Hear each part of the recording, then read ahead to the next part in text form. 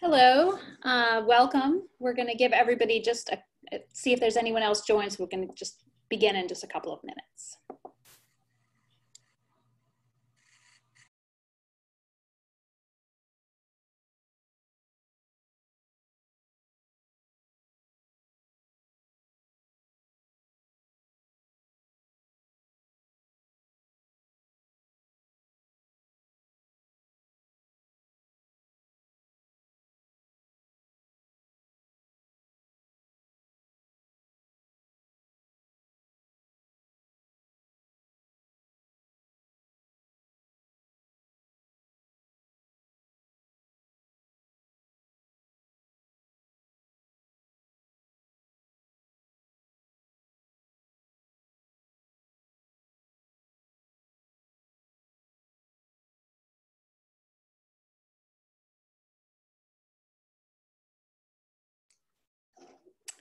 Okay, we can go ahead and get started. Feel free definitely to leave any questions or comments in the chat, but also since it's a really small group, feel free to just, say something as we're talking. I'm Rebecca Carr. I'm a professor of practice in digital design. And joining me also is... Hi everyone, I'm Brittany Yandel. I am the Senior Academic Advisor who would work with you on courses and scheduling and graduation and all that fun stuff. So just a little bit about SoPA. So Tulane was founded in the early 1800s, 1834, as a medical college of Louisiana. And really not long after that, Tulane began to offer continuing education for adult learners. And so this SoPA being targeted towards adult learners and locals has been going on for over 130 years. So obviously we've really expanded what it started with, but it has been around for a long time and it has been a big part of Tulane's mission. And we have lots of, SoPA is very flexible. So there's full and part-time options, there's online options on campus. Right now we have what's called a compound classroom. We're calling it the cell, which was actually conceived of pre-COVID, and we're really super glad that we have it now.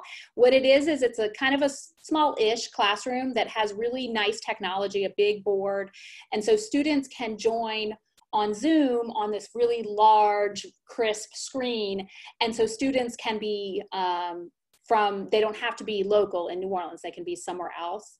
And they can join, and the camera will show the students that are in the classroom, sitting at the table. And so it's designed to really feel like everyone's together in the same room, and just kind of take some of the pain points away from online learning by having that critique setting and cohesive classroom. The other thing that we have is we have classes in the evening because we're, partly focused on working adults, but we still do have day classes and even sometimes Saturday morning classes. So online learning at SoPA, you're probably, there's a lot more online learning going on around the world right now because of our current situation, but online learning has been a focus at SoPA for a long time. We have on staff instructional designers whose whole job it is to work with professors to build really cohesive online classes.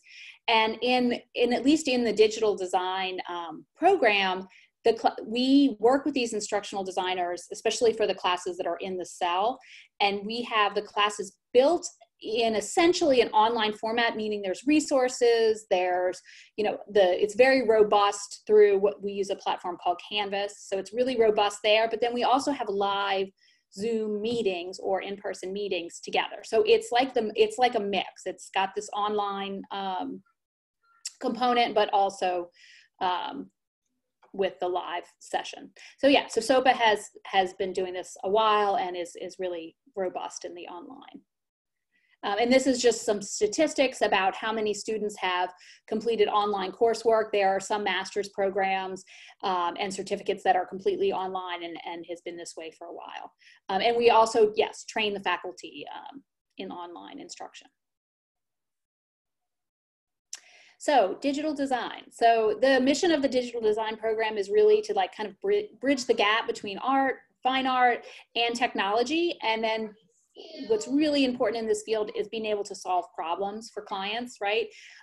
With visual thinking, and to really think about who the audience is and how can this design problem solve their specific challenge.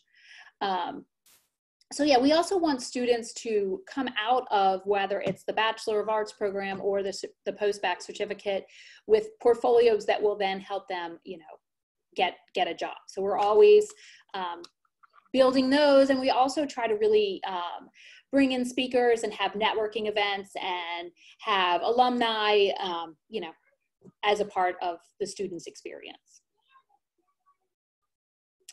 So we offer 2 degrees, and I kind of looked through you guys who had registered before, and it looks like we have a little bit of a mix of both. So we have a Bachelor of Arts in Digital Design, and we have 3 tracks, which we'll talk about shortly. One is graphic design, one's interactive design, and one is game arts. And so yes, we offer a bachelor in that, and then also a post-bac certificate, which is for students who already have a bachelor degree, but it can be a bachelor's degree in anything. And they also choose from one of those 3 tracks. So I just kind of explained this a little bit, but what is a post-bac certificate? It's actually kind of a really nice thing. I know I would have been interested in it at some point in my education. It's if, say, you know, you have a bachelor's degree in something, and maybe you want to either expand what that degree is for, or you want to kind of change gears, but you don't have to completely start over. You can just take basically 10 courses directly about your area of concentration, and then you will get a post-bac certificate. And we kind of work with the post-bac students to really choose those 10 courses that are going to help them most, depending on the experience level they have coming in. Okay, so let's now talk about the 3 tracks. The first one is the graphic design track, and that is what I kind of teach into, but that's what I primarily, it's what my background is in for sure. So we kind of prepare for careers in branding, print design, I mean, poster design, that's just kind of a fun element of print design, typography, book design, publication design. And then also, you know, with the graphic design track, there definitely is interactive components that we want to make sure the students know. So here's a few of the courses that are in that track, but there are definitely more. And on the right, you'll see some student work. And the first one was actually done for, we call this service learning. It was for a local nonprofit. They had an event, and we worked with them to come up with promotional materials to advertise the event. And it was a really great experience. And this is student Nicole Macon. She hand lettered this actually. And then the one below was a class project, and this actually won an Addy Award. And it was for a fictional Muffalata festival, or a fictional poster for a real Muffalata festival. And then the interactive design track, and definitely the graphic design and interactive tracks work hand in hand. They have a lot of the same courses you take in both of them. So if you were maybe not sure which one to go for, a lot of the beginning core classes are the same. But interactive design prepares students for careers in UX, which is user experience, and UI, user interface, and then web design, app design, social media. So here's a few of the courses. On the right is also student app design. This is student Tamsin Jenkins. This was basically like almost like a dating app to adopt a pet. And we have some really great professors in there. And then the last track is slightly different. It kind of lives on its own a little bit more. It's the game art and animation track. And so this is the field of, obviously it's animation, it's character design, it's 3D modeling. And these are some of the courses. Our professors that teach in this are all working design software. So our head professor works for In Exile Entertainment. He works for the local office. He's also, before that, he was in Los Angeles and has been doing this for like 25 plus years. Josh Dirtberg, who's great. The professor who teaches the 3D modeling, he's also amazing. I mean, just seeing these professors work is really really interesting to me, and they're amazing. So they are in the field. Okay, and so we have more faculty than this, but this is just like a small sampling. Dr. Garcia is the first one. She couldn't be with us today. She's the program director, okay? So she's kind of the head of the whole digital design track. She is amazing. She's really hands-on with the students. She will work with each student along with Brittany to kind of help choose their classes and steer them. Josh Dirtberg is the lead animator for InXL. I just mentioned him. Peter Giaffria is a motion designer. He teaches motion in the interactive track, and he's a really amazing illustrator and motion designer. Samantha Barnes teaches a lot of classes in interactive design. She has a brain that I just can't even comprehend. She's is very, very technical. She does web design.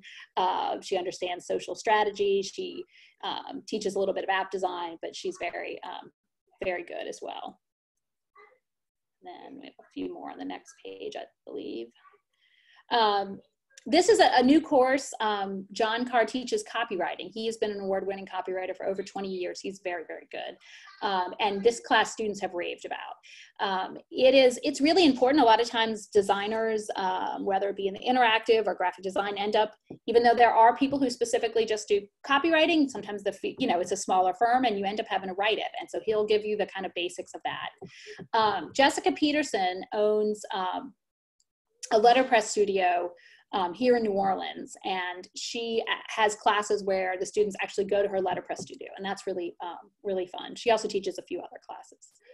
And then Aisha Champagne, she has worked a long time in publication and editorial design, and she teaches our foundations class. And we have others, but those are just a few to give you an idea. So in addition to the classes, we try to have a really robust student experience. So we try to bring in speakers, whether the speakers come to the class or a specific event. We try to attend conferences, now I guess still we try to expose students at least to the virtual conferences, but when there are local conferences or even something nearby, we have tried to get students to them. And that's just to, have students have exposure to, what's around them, and definitely, professionals in the field. So one thing we have is an AIGA, which AIGA stands for the American Institute of Graphic Arts. And that really runs the gamut of anything kind of related to design. We have a student group. So it's a student-run student organization. And we put on events. They have things like, time to work on your final projects before exams, and sometimes just events for fun, like pumpkin decorating or things that are kind of creative, but not specifically in the classroom. So that's a student group.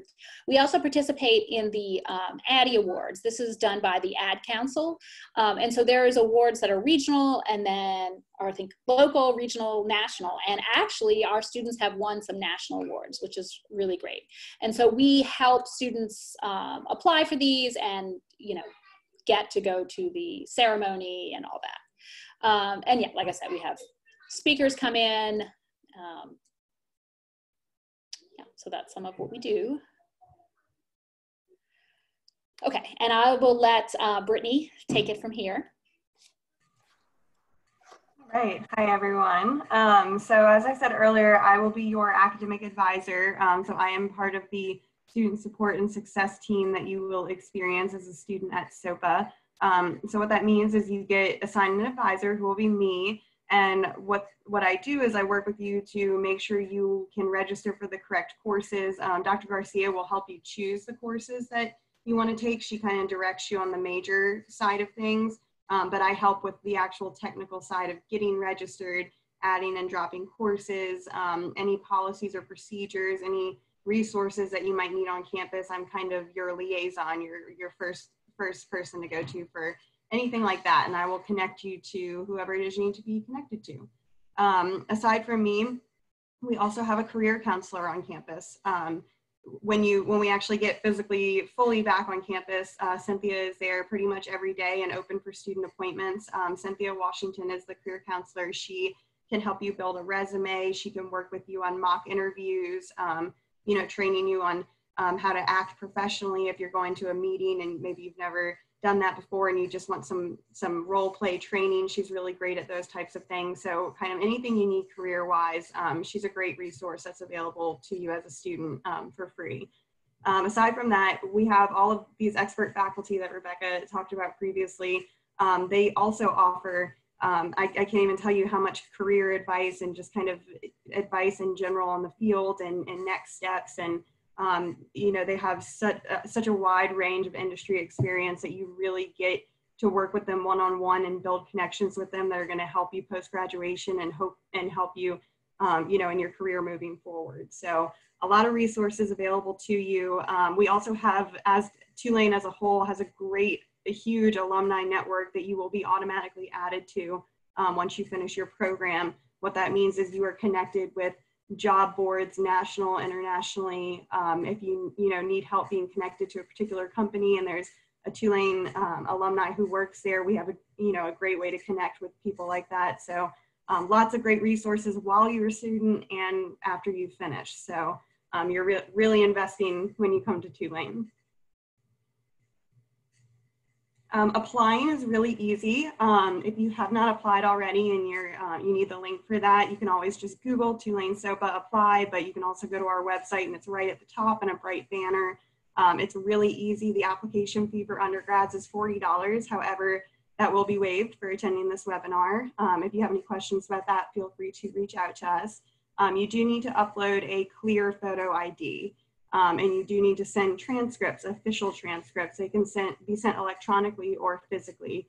Electronically is quicker, and those can be sent to SoPA records at tulane.edu. I'll put that email in the chat, but usually sending them via PDF email goes a lot quicker than snail mail. Again, if you have any questions about applying, please feel free to reach out to any of us. These are the application deadlines. So for spring, you want to get your application in by January 1. For summer, it's May 15th. And for fall, it's August 1. Tuition and financial aid. So even as a post-bac, if you're coming as a post-bac or a bachelor student, you will be at the undergraduate tuition rate, which is $524 a credit. The tuition is subject to change every academic year. So right now, $524 is what it will be for both spring and summer. So spring 2021 and summer 2021. But please note that tuition is subject to change each academic year. We do have financial aid options available. You are assigned a financial aid counselor through Tulane. If you need help being connected to that person, please let me know. I'd be more than happy to send you their contact information. The types of aid, federal grants, federal loans, and then through SoPA, we also offer a 20% discount for active duty military, veterans, teachers, and first responders. If you have any questions at all about financial aid or types of aid, please feel free to reach out to me, and if I can't answer it, I will connect you to the correct person. Credits for prior learning. So what this is if you say you've been working in the field of design and you have all this experience in, let's say, Photoshop, for example, and you want to get credit for that course, we can accept up to 24 credits of prior learning. What that requires is you take a portfolio class. It's a 3-credit undergraduate 1000 level class that kind of teaches you how to build the portfolio to get the credit for prior learning.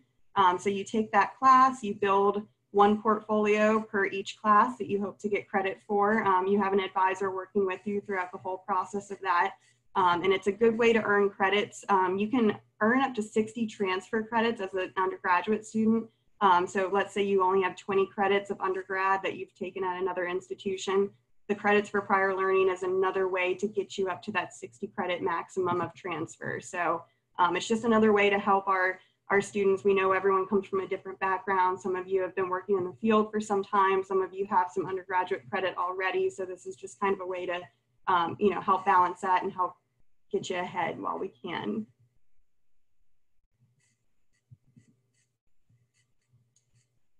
If there are any other questions, of course, you can always contact myself or Rebecca, and also Dr. Garcia, whose contact information is on the screen right here. I'm going to put my email contact information in the chat. Feel free to reach out anytime. I answer my email all times of day and night, so you may receive emails from me really late as a student. You can also email me really late and I will most likely answer. So please reach out if you need anything. Does anyone have any questions while we're here? Feel free to come off of mute, shout them out.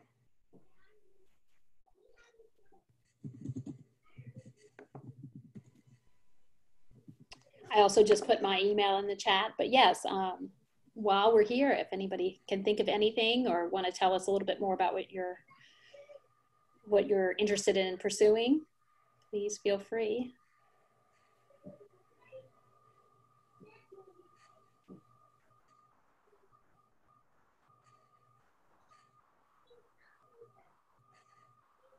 All right, looks like Thomas might have a question. Go ahead and type it in the chat, Thomas. We can talk about it there.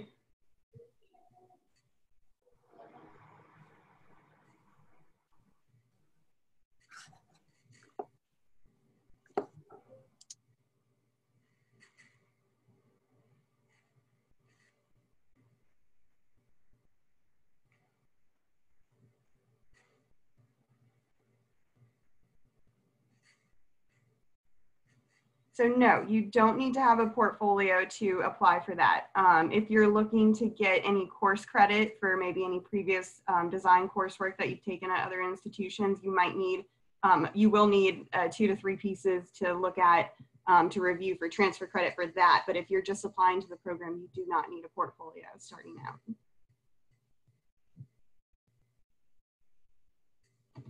McKenna, any questions on your end? Yeah, I was trying to type that out. I also was having struggles with my mic. Oh, my audio. Let me put it. I was wondering for the digital program, since it's connected to the Artville as well, will we need a portfolio for that? And if so, like, what would you suggest, like, adding in there? Because I go to NOCA, and I have like a lot of different mediums of art, and so I didn't know if I should like mainly just put my digital work in there or like kind of like a broad of like everything.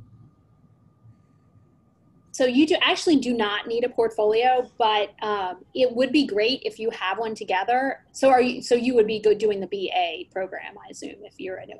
Yeah, I mean, it would be great if you could set up a meeting with myself or Dr. Garcia and show us your work, because maybe coming from NOCA, some of the beginning classes you could kind of test, I mean, not really test out of, but use the portfolio. We could say, okay, you don't really need this. You've had something really similar.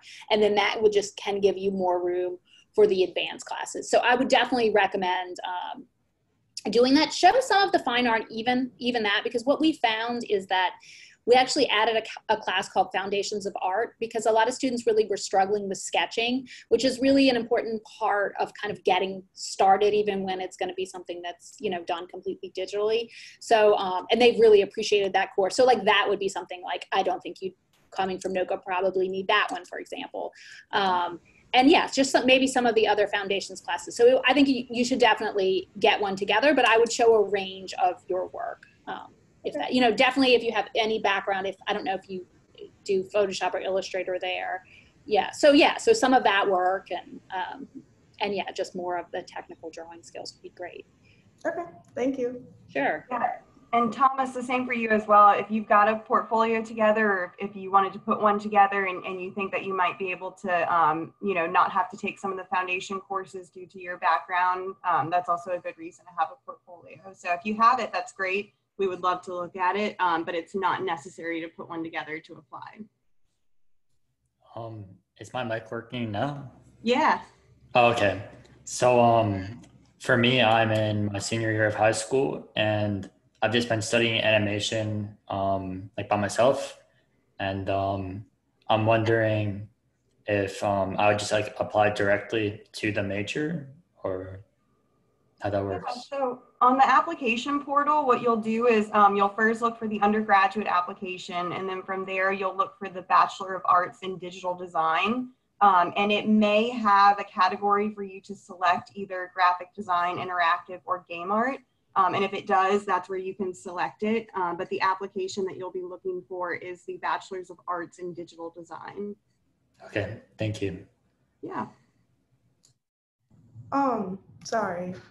When you had said earlier that if I were to make a portfolio and to meet with one of you guys about it, would that be after I would get accepted or during the process of filling out my application? That would probably be closer to after you were accepted, closer to when you're looking to register for that first semester. Okay, thank you. Yeah. What are you studying specifically at NOCA? I'm just curious.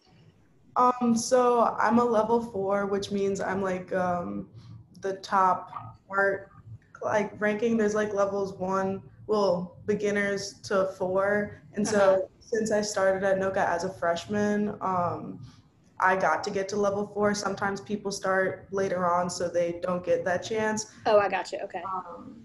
I've studied pretty much like everything from welding to ceramics to digital media, building our own cameras, shooting with old-fashioned cameras, new cameras, videography. We have a spinning room to do pottery, printmaking, the basics of like 2D oil painting.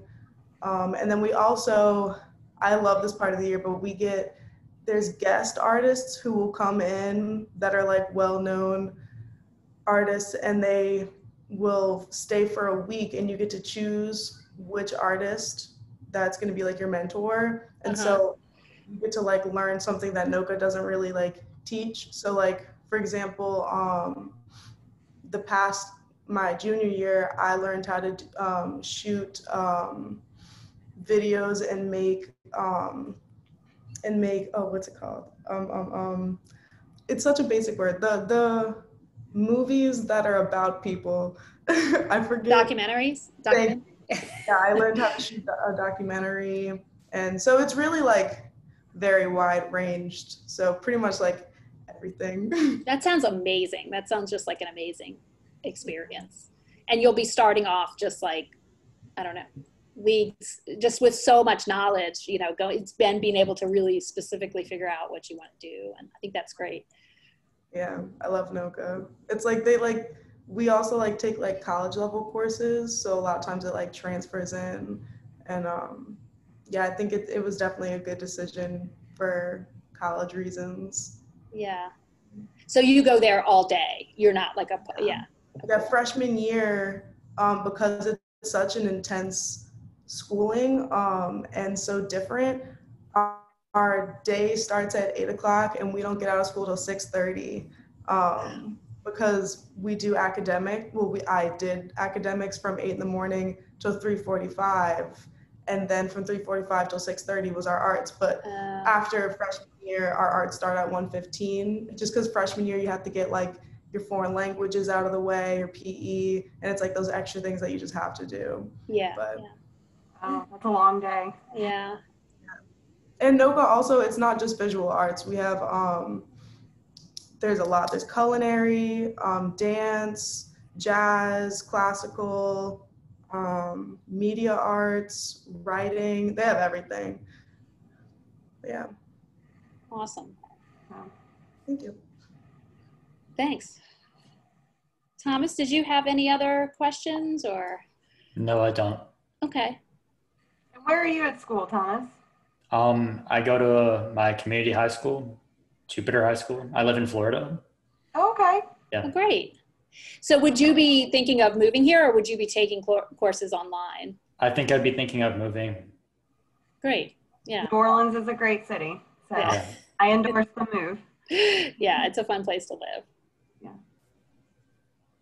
Great. Well, if you guys have any follow-up questions that come to you after the fact, you have our emails in the chat. I also put the email address to send your digital transcripts to, so Feel free to reach out if anything comes up after we get off of here. I know sometimes questions come up and you didn't think about them before, but we are here, so give us a shout. Thank you. All right, thank you guys. Thanks for coming. Thank you. Bye.